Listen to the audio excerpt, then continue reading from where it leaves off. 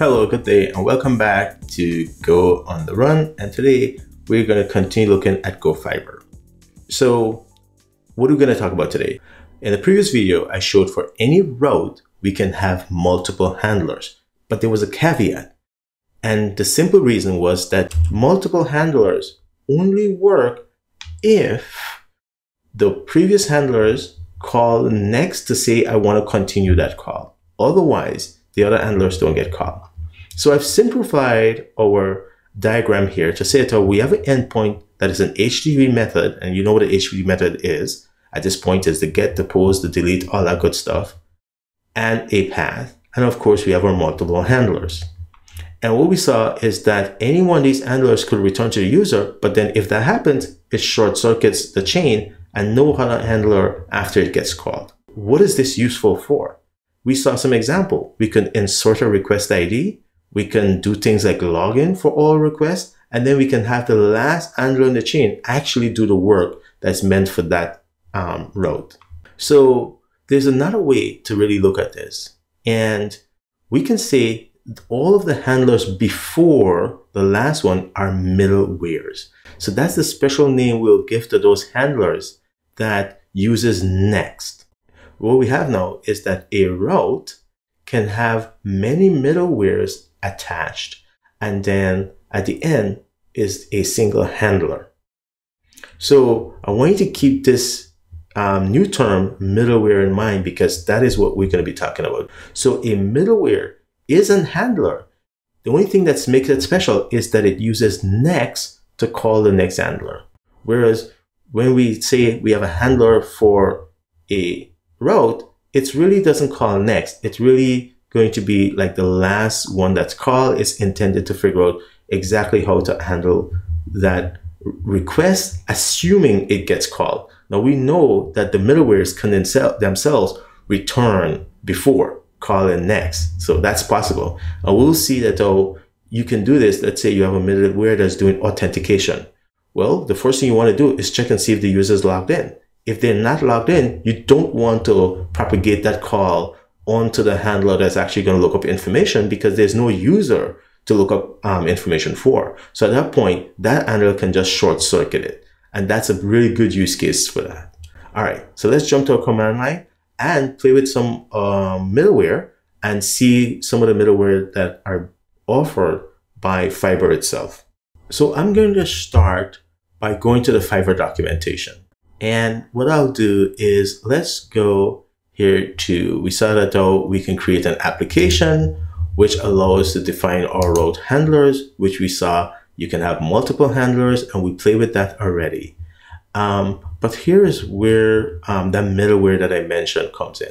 And so if you click here on middleware, you can see it says middleware is a function chained in the HTTP request cycle with access to the context which is used to perform a specific action. For example, logging every request or enabling coarse origin request scripting. And there are a bunch of other ones doing authentication, caching, and all this other stuff. We're going to look at some of them, not all of them, right? And so I want to draw your attention to logger here and request ID. We'll revisit this. I just sort of want to show you what we're going to be talking about today. So let's go to our command line. So we're going to start, of course, with copying our episode 6 into 7, because we're in episode 7 now, and we'll go and look at that code. So we'll do Codium or VS Code or whatever editor you're using. That's fine. So the first thing I want to do is rearrange our example a little bit. So what I'm going to do is, previously I just had this one handler, so I decided to put it in main. And this time today, for example, I want to have a few handlers, so I'm going to pull it out and put it back in its own file package called handlers. Similarly, we have these set of handler with this see that next, and as we just learned, when a handler uses see that next, we give it the special name a middleware. So I'm going to move these two into their own package. So let's do that. So what I'm going to do is create two handlers in this file. First, I'm going to change this handler to just be get items. I don't really care about the get items by ID. And then I'm going to copy it and create a second handler from it, and I'll call that one do login. And the reason for having the two handlers is so I can demonstrate having an endpoint that is authenticated, like after user login, they can get their items, and an endpoint that is not login, that's unauthenticated, like do login. You want to be able to do the login without first having the user login. So this is the endpoint that you can imagine that you're going to post the username and password, and then it's going to try and authenticate the user. So here are two handlers, nothing fancy. All right. So the only thing left is to go now create our middleware file by moving the two middlewares. Here are the two middlewares that we move from the main function. And now we'll just go back to our main.go and update the code there. All right. So this is essentially what we had before, except things are in packages now. Now a quick test to make sure that everything is working, and we're good.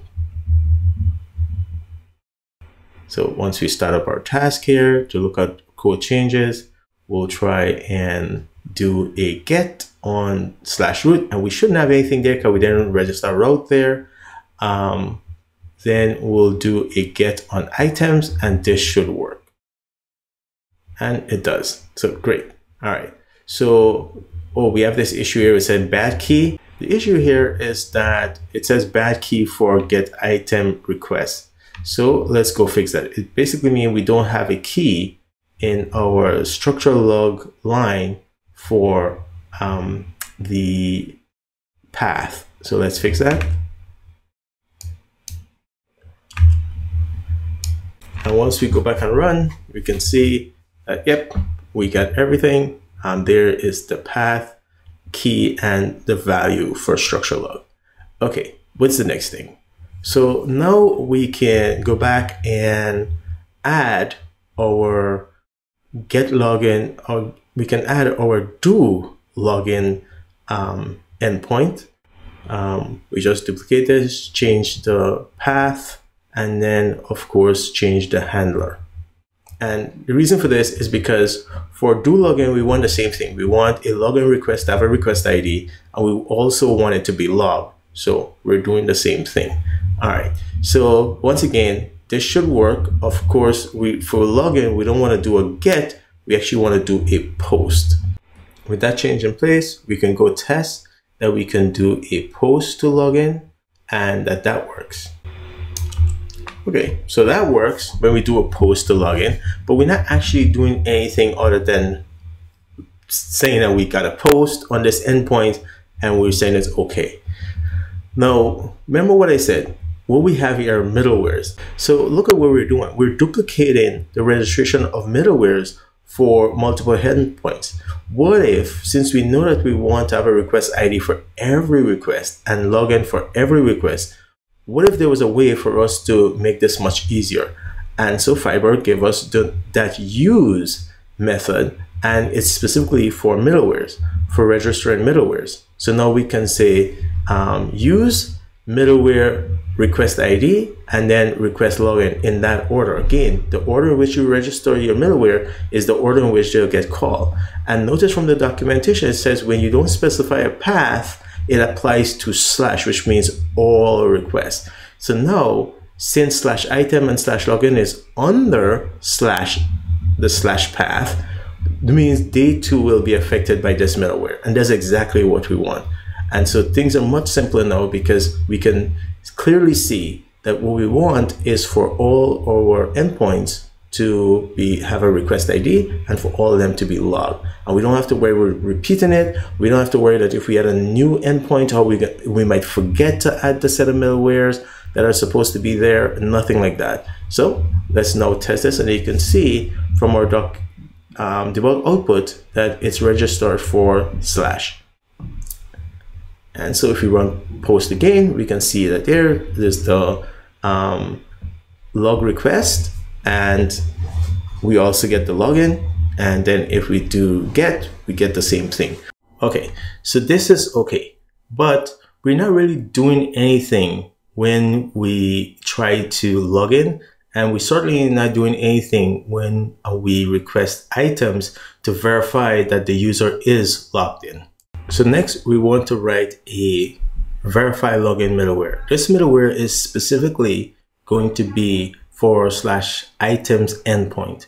Then we're going to add it to our application. Right now, it doesn't really do much, right? It's just a very simple middleware. And at least we know that it's getting called and it's returning a unauthorized status code if there's no authentication error. So let's return to our login handler. And what we want to be able to do is make sure that when a user logs in, that if it's the correct username and password that we're looking for, then we give them a token, a JWT. Now, of course, it's not going to be a real JWT, but we give them a JWT. So let's see. So we go back to do logic, and we're going to create this structure to capture the username and password. Then we're going to ask or context to parse the body, a variable of that type login request. If we can't parse our body, then we're going to return there's a bad request and whatever error message we get from trying to parse that body.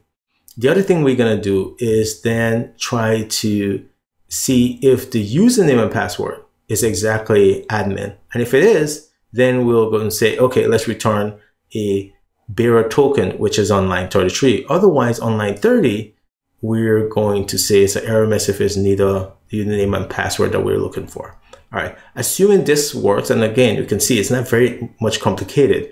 The only thing you'd have to do here is take the username and password and call out to your authentication service and then have it, construct a proper JWT for you, and then you get that back and you return it to the user. That part we're skipping here because we don't have an authentication service. We don't want to deal with all that. Notice on line 33, we're putting our token, which is called our bearer token, as the value for the key authorization. You can have a lot of debates about whether or not this should be in the response body. I'm going to put it here in the header. The other thing you could have done was create a cookie, but I didn't want to deal with cookies right now. All right. So now, at least for login, it's okay. We know what value we're supposed to look for when we get a request for items. So now if we go back to our verify login middleware, we can now update this to say, hey, not only do we want a value for the authorization header in the request, because now this is dealing with a request when we want to verify that the user is logged in, but rather we also want to make sure that it's a string that has a very specific value. If we have a value and it's not this JWT, then it's probably an invalid JWT. So let's just return a status code that says bad request, and we specifically say that this is a invalid token. Okay.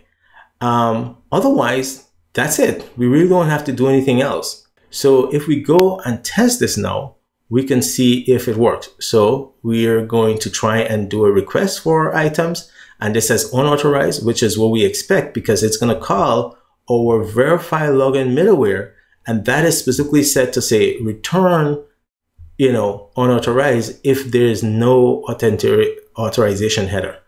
And then if we do a login, we're getting that it cannot process the body, which again makes sense because it doesn't have anything in the body. Now, if we specify username and password, notice how we get in the header a bearer token telling us, yes, this user and password combination is valid. So now we can then go back now to making a request for our items, but this time we have to say we're doing an authenticated request. And so we'll say the type is bearer using the capital A option to HTTP, and then the value for bearer is the 1, 2, 3, 4, 5, 6, 7, 8, 9, 0. That's our JWT, pretend JWT by the way, and the value we specify for this authorization is specified with a minus lowercase a. So note that. And using HTTP, if you're not using HTTP IA, then you can use curl. All right. So now I can make my request to items with this authorization header, and it says invalid token. So why does it say invalid token? Well, if we scroll up, we can see in the request that the authorization header is added with bearer, the value bearer 1, 2, whatever we specify. The problem is that within our verify login, we actually looking for the value 1, 2, without looking for the full value, which includes the word, the letter bearer. So if we fix that and then resend our request, we'll see that now if we go run this again, we should see that it should say the request for items is valid, and that's exactly what we get.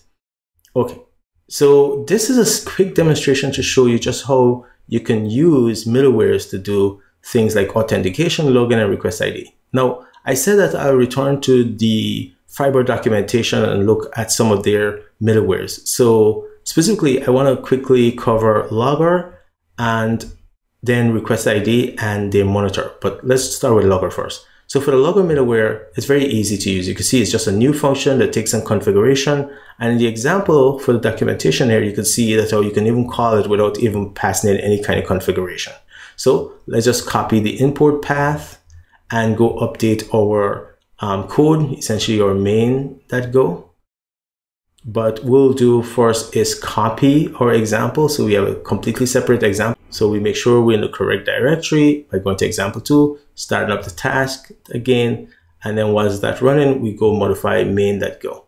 And so it's very simple. We just import the login middleware package, and then we configure it for our Go application, and then we make a request. And as you can see, the log entry the log output is very different than what we had before. So notice that the Logger middleware includes the status code for that request. So you can quickly tell if a request failed or not. And we can see in this example output that we made 2 requests. One was forbidden, and that's why we had or authenticated. And so that's why we had a 401. And the other one was successful, and that's why we got a 200. And the latency was essentially milliseconds. So it was printing out in seconds. So it just says 0 seconds. But notice we can see what type it was also, the method and the path. Okay, so that's the Logger middleware. So if we quickly configure our application to use the request ID middleware, again, this is just a matter of importing the request ID middleware path. So first we have to ensure that we're using the correct packages. So for our handler and middleware, so we want to make sure we're referencing exercise 2. So if we look now at the updated get items handler, you'll see on line 12, we retrieve the request ID from the response. Now, that is because Fiber request ID, the request ID middleware puts the ID in the response. It has to. If it wants the user to be able to see the request ID, well, it has to put it in response where the user can get it. We could just have to retrieve it and then we can log it or use it. So we do exactly that. And if we run, we can see here in the response header, we have the X request ID. So the client could use that information later, or definitely we can use it. So of course, there are many other middlewares, and you can see a list of them here. I'm not really going to stop and go through them, but some interesting ones to check out are Key Auth, the limiter, and today I want to talk a little bit about Monitor. So the Monitor middleware is another one that is very simple and easy to use. You can add it to your application. I recommend that unless you have really good reason not to add it, you should add it to your application. If you want, you can secure it behind a middleware that check that it's the admin or whoever you need to make sure that only they can access this endpoint. But it's a good thing to have probably at least during the development. All right, if you've made it this far, please consider giving the video a thumbs up, leaving a comment. If you have issues, leave a comment there about it. Let me know what worked, what didn't work, what you like, what you didn't like.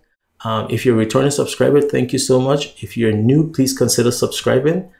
Finally, if you know anyone who is in the market for anything Tesla, whether it's just to test drive a Tesla, to buy any Tesla product, solar panels, swag from Tesla store, buy a Tesla vehicle, I have my Tesla referral link on the screen. Please ask them to use it. You can use it, they can use it, friends, family. You can give it to as many people as you like. There are no limitations.